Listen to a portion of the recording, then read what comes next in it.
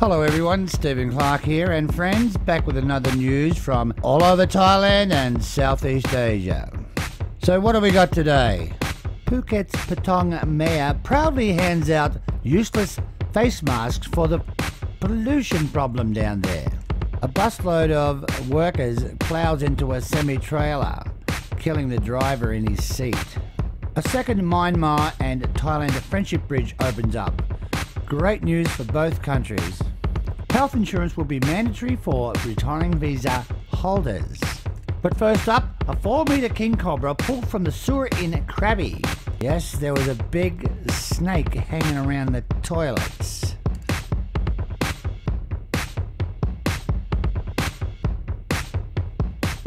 This is a bit of exciting news for those who'd like to sit on the toilet for a while and read the paper and do whatever.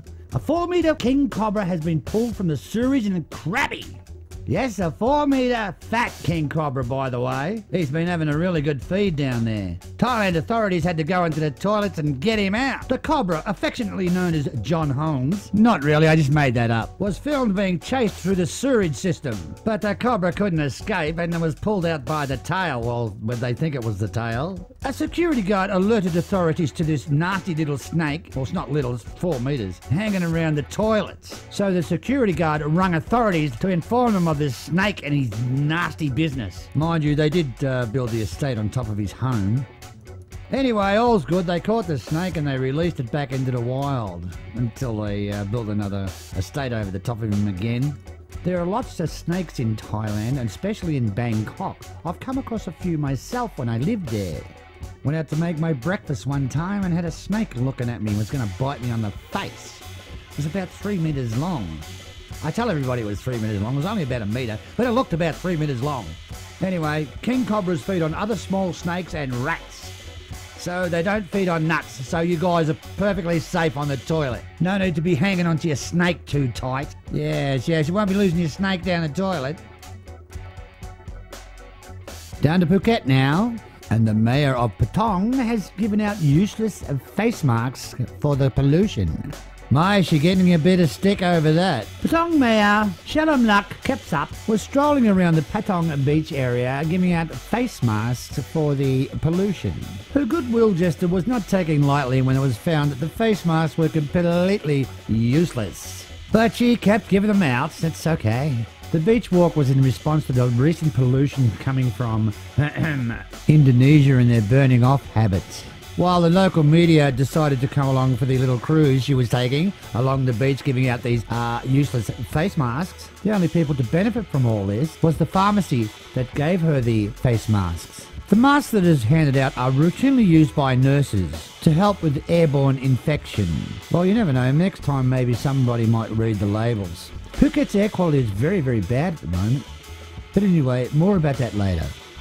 Passenger bus crashes into a semi-trailer, killing the driver and injuring up to 30 employees, some seriously. A bus carrying factory workers crashed into a semi-trailer truck, killing the bus driver and injuring all his passengers in Sukhumvit Road in Meng district on Tuesday. The collision occurred in Tambon Bangpoo about 8 a.m. Police stated there was about 30 employees on board. All were injured, 8 seriously. Rescue workers gave out first aid. Then the victims were taken to the local hospital. The 53-year-old bus driver unfortunately was crushed to death and died at the scene. The 35-year-old driver of the truck told police the bus was travelling in the opposite direction. It crossed into the centre line to overtake a van. He swerved to the left to try to avoid a collision, but unfortunately the bus crashed into the truck's trailer. A most unfortunate accident in Samat Prakan, just outside of Bangkok. Here's some good news for Thailand and Myanmar. A second friendship bridge. And it's to be opened this month in the Tax Malsut district. This is great news for Yangon and Thailand. The Thai ambassador to Yangon, the Myanmar ambassador to Bangkok, as well as other distinguished guests will be at the opening ceremony. And then vehicles will be let through the bridge. All they have to do is find out which side of the road they want to drive on and make a decision quickly. Both countries drive on the opposite side of the road to each other. The second Thai-Myanmar friendship bridge will accommodate cross-border trade between Tak province and Myanmar's Mayawadi province. It is also designed to help Thailand with its trade with its neighbours and an economical development along the East-West Economic Corridor, designed to give development and integration between 5 Southeast Asian countries, including Myanmar, Thailand, Laos, Cambodia, and the ever-emerging Vietnam, and of course to help friendship between Myanmar and Thailand. This is a fantastic decision for Thailand, which will open up trade between all its neighbouring countries. Very good move. Johnny Siam reporting. Health insurance, as stated by a health official on Wednesday, that the measures will solve the 100 million baht of unpaid fees left over by foreigners.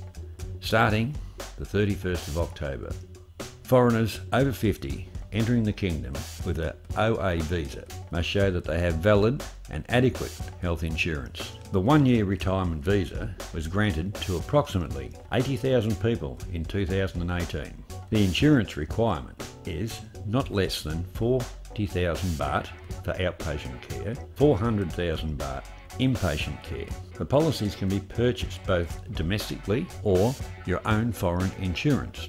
At this stage, the Division 1 Immigration Superintendent declined to comment until he had more time to study the memo dated September 27. The requirement of the visa OA is for people aged 50 and over with an income of at least 65,000 baht a month or 800,000 in a Thai bank account. Once again, it does show that if you're travelling, you really do need your insurance. So enjoy your travels. Johnny out. Thanks, Johnny. Yes, space travellers to the Land of Smiles, starting October the 31st. Foreigners over 50 entering the country with an OA visa must show that they have valid health insurance covering their period of stay.